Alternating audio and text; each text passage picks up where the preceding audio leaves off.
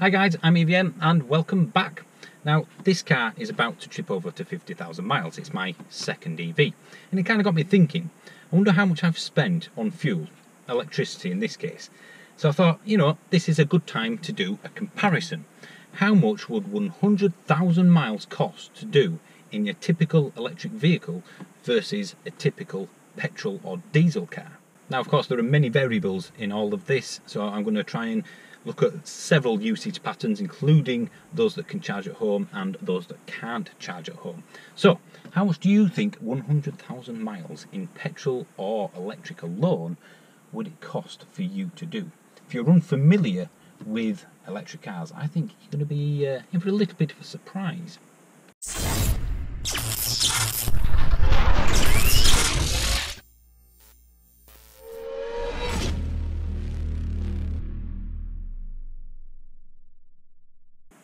Right, so how are we going to figure this out? Well, basically, I'm going to use three usage patterns for an electric vehicle. Those that can charge at home and are on the best tariff for an EV driver, therefore you can charge at night, for example, when it's cheap. We're also going to look at those that are just on a standard UK average tariff at home and see how much it will cost for them, and then look at how much it would cost for people who can only charge using the public charging network, those that cannot charge at home, because obviously there's a significant amount of people who will be in that boat. Like petrol cars, EVs come in efficient and inefficient models, so I'm going to have two comparisons for that, one that does 3 miles per kilowatt hour and one that does 4 miles per kilowatt hour. For the combustion engine, we'll be comparing 40, 50 and 60 miles per gallon cars. Remember, that's over the entire 100,000 miles, not what you get on an efficient long motorway journey, the entire life, I suppose, of the car. Now, as far as the electric vehicle comparison goes, it's 100,000 miles divided by 3 if the car does 3 miles per kilowatt hour. So 100 divided by 3 is 33,333. That means that that car over 100k will have used 33,333 kilowatt hours of energy. If the car did 4 miles per kilowatt hour, then of course it would have used 25,000 kilowatt hours of energy over the 100,000 miles. So that gives us how much fuel we've used in the EV. Then we just times that by whatever you pay per kilowatt hour on your electricity tariff, whether it's at home or on a public charger. So the nighttime tariff, the one that I am on, I only pay 5 pence per kilowatt hour. So that means I tell my car to use its built-in timer, so even if I plug it in during the day, it only charges at night when it's cheap. That saves me an absolute fortune. So for that, it will be 5 times 33,333. If you're just on a standard UK tariff, I have used 15.75 pence for this. That is from the Energy Saving Trust, and their figures are from March 2019. That apparently is the UK average for the pence per kilowatt hour on an electricity tariff. Now for public charging, I've decided that's going to be an average of 25 pence per kilowatt hour. That for me is massively weighted against an EV, so the figures are pro petrol engine, if you like, because I don't want anyone to think I'm being biased towards the electric car. In reality, even though a lot of rapid charge networks charge 30 pence per kilowatt hour, or maybe even some slightly more than that, the majority of public charging that most people would end up doing would be on a fast charger, which is substantially cheaper. If you have a Polar subscription, for example, it's free. So, you know, a lot of supermarkets have free chargers. So ultimately, if you had to rely on the public charging network, 25 pence per kilowatt hour is probably the worst case scenario. No one is going to be using rapid charging and nothing but. Well, there's always one, and no doubt it'll be in the comments section, but ultimately that is definitely weighted against EVs. Now, if you're wondering where I got a 5 pence per kilowatt hour electricity tariff from, I will put in the description below a link to a video where I basically show you, with facts and figures like this one, very exciting video, who is currently the cheapest electricity provider for an electricity car, an EV.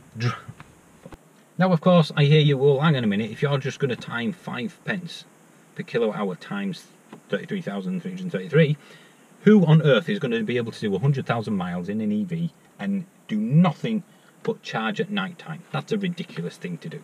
And you're right, but this is about averages, and I'm still going to use these figures. However, I am going to use my real world experience, as well as speaking to many other people.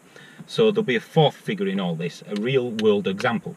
Right, now let's have a look at the figures, how I've worked them out, and how much it costs you to run an EV over 100,000 miles. In fact, no, first I'm going to get something to eat, and then do it. Oh, right, that was a nice tasty lunch, and I don't think anybody has noticed that it's taken me 2 days to have it. Where was I? The figures for an EV driver, given the 3 different usage profiles. I'll put them all up now, and I'll start with the 3 miles per kilowatt hour one.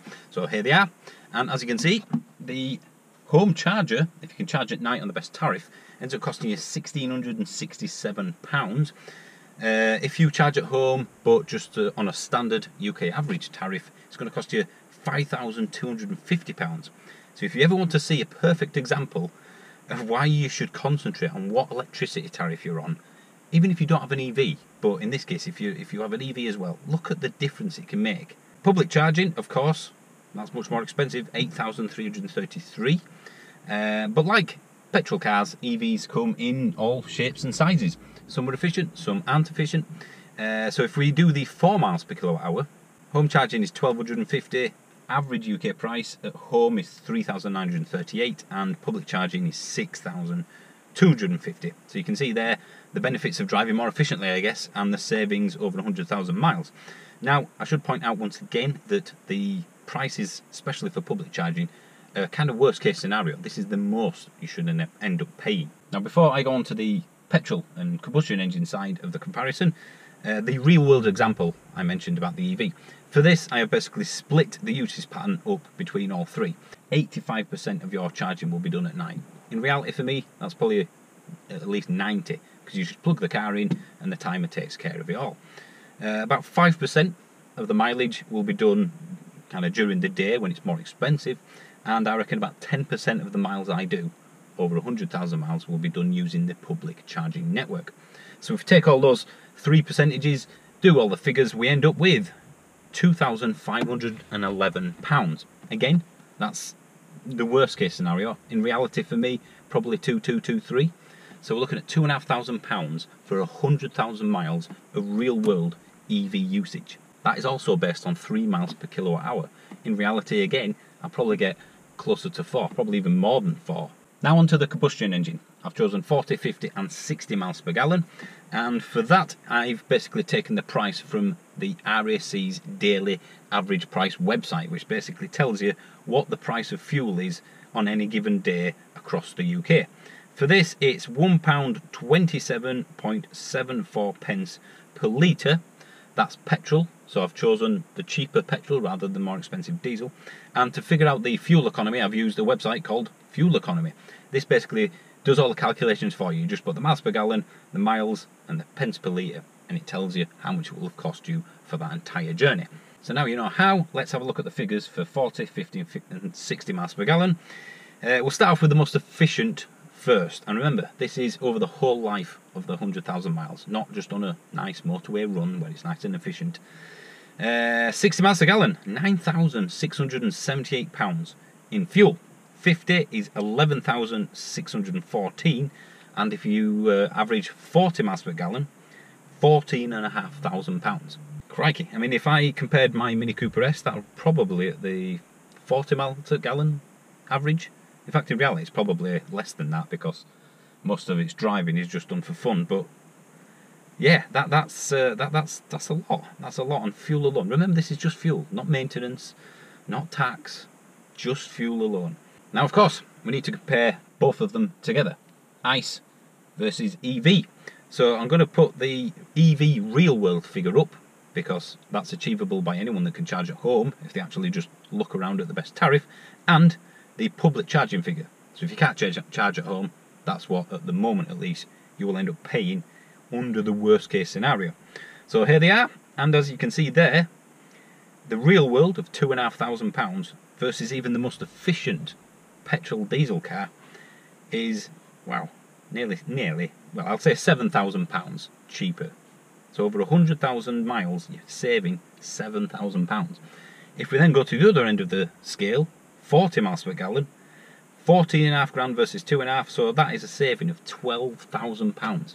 12 grand! Obviously, if you get 20 miles per gallon or something ridiculous like that, then the savings would be even higher. But this is a perfect example of why people, especially if you do a lot of miles like myself, choose an EV, because the fuel savings are huge. And before anyone mentions it, depreciation is far, far, far lower on EVs right now compared to any combustion engine car other than something exotic. The car I'm sat in right now hasn't dropped in value in 18 months. Even though it's that much older, and I've done another probably 30-odd thousand miles on it, the same price. Some have even appreciated in value. Obviously, if you buy a high-end Tesla, that will drop, but the supply is down here and demand is up here. And that's keeping used prices very high, which means depreciation is very, very low. And if anything, depreciation is probably one of the biggest, if not the biggest factors in how much a car costs you, if you factor in the total cost of ownership. This is a classic example of why you shouldn't just look at a list price and think, can't do that. Yes, you've got to be able to afford the monthly payments. That's the sticking point. But eventually, according to several manufacturers who currently don't produce an EV, or barely an EV anyway, believe that they will achieve price parity, as in electric will cost the same as petrol to produce in just 6 years, by 2025. Now, public charging, that's obviously a different kettle of fish. This is, as I said many times, the worst case scenario, so it's probably nearer the 6.2 thousand rather than the 8.3 for everyone. And by the time we get to proper mass adoption, there will probably be significant subscriptions out there for heavy users, like there is in Holland right now with Fastned. You're still saving, even on the very worst case scenario, £1,300 compared to a very efficient petrol or diesel engine. Obviously, compared to a 40 miles per gallon car, you're saving, well, it's nearly half the price anyway, and that's using the currently relatively expensive charging network. Everybody's different, of course, and everybody's charging profile will be different. I can't give every example in this video because it would just go on forever. So there's clearly a benefit there to people who can charge at home, as opposed to people who can't charge at home, who don't have a drive. If you can't charge at home, it's a bit of a contentious issue in the comment section, I find. I always get the comments from people saying, well, it's alright for you boys that can charge at home, you rich people who have a driveway. What about us poor people in flats and apartments and terraced houses? I've owned houses with no drive before. I mean, hell, I live in Yorkshire. I'm hardly at the high end of the property ladder. The way I look at it, if you have two identical houses, one with a drive and one without, the house without a drive will be thousands of pounds cheaper, possibly tens of thousands of pounds cheaper, depending on where in the UK it is, than the one with a drive. So you've saved a fortune on your house, but you have to pay more for charging your car. Or you buy a house with a drive and you spend thousands more on the house, but you can charge for cheaper. There's pros and cons to everything. It's taken me, or us should I say, years and years of house ownership before we got to a stage that we're at now. It's not a right to have a driveway to be able to charge at home any more than it's a right to have a swimming pool in your garden. I don't look at people with swimming pools and go, well, look at them, the lucky gits. Why can't I have a swimming pool? I demand a swimming pool, damn it. If you want to drive, move to one with a drive. I don't know what more to tell you. If we couldn't afford a house that came with a driveway, then I guess we'll just have to wait, save up for longer.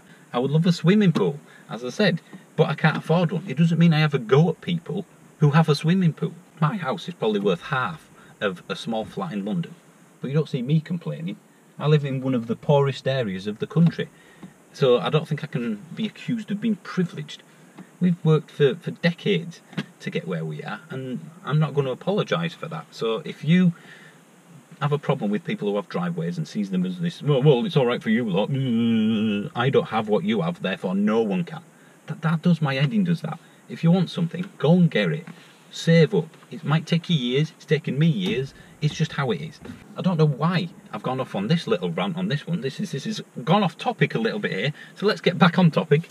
This is where people tend to say, oh, hang on a minute, they're just going to tax electric cars or fuel on electric, because obviously the tax will drop on petrol. If people suddenly jump to an EV world, then where is the government going to get its money from? Now, I understand this, and it kind of does make sense, but they are not going to put tax on electricity. certainly not home electricity, because that would be political suicide. It would push people, especially those that, you know, are on a low income that don't have an EV as well. It would push them into fuel poverty potentially, because your house powers everything, not just your car. So that will never happen. They will never put a tax on electricity for just to get at those that happen to charge at home. I personally envisage a future, and I think we're a couple of decades or, you know, probably more away from this sort of thing, where we'll end up paying pence per mile or something like that. You know, you'll pay to use the road network rather than tax on fuel. Even if somehow they could figure out a way of the electric car charger of telling the government how much you've used in electricity just to charge your car, people will just use a 3-pin plug, and there's no way of knowing where that electricity is going. So there will be a different way of charging, of getting tax from people. That much is certain. What makes me laugh are those that say people who buy electric cars are just effectively doing tax avoidance. They're just avoiding paying tax because they're not paying tax on fuel. I've never heard such bollocks in my life. That's like saying, well, people who eat fruit, which is taxed less than biscuits, are just avoiding tax. They're not eating healthily at all, they're just tax avoiders. Yeah, of course it is. Yeah. By buying an EV, you're just avoiding tax. By having a pension, you're avoiding tax. It's all the same. But no, you know what? I'm going to go on a mini rant again, and I'm not going to do it. Right, well, that's it. Obviously, there are many different variables, many different usage patterns out there, which means that this will be, it's an average. Like I said, this is an average, and I would like to think a fairly accurate one. As I said, this is just fuel only, not all the other things that encompass EV ownership and petrol car ownership. At the moment, EVs are more expensive to buy. It's just a fact. If you had an e-Golf versus a normal equivalently spec'd Golf, the electric version would be more expensive. Again, price parity will be achieved certainly within the decade. So it is evening out, it is getting better. But this is just one example of why EVs can actually be cheaper for you to own. If you do enough miles, or the more miles you do in an EV, the cheaper it gets when compared to a petrol or diesel car, because as I said, the fuel is so cheap, it can offset a huge amount of the extra price for the EV, to the point where it eventually will do that and the electric car will get cheaper. Factor in almost non-existent depreciation for the lower end of the EV budget anyway, and it genuinely is a cheaper car to own. So that's it. Now again, if you are wondering, or you just can't be bothered on what the best tariff is for an EV driver, again, I will put the link in the description below to a video which shows you who, at least a few months ago anyway, was the cheapest electricity tariff for someone who drives an EV and obviously has higher electricity usage than average. Please do subscribe, it does help and make a difference, and click the bell icon, because then you get a notification of when I put a video up. Right, thank you for watching as usual, guys, and I'll see you soon.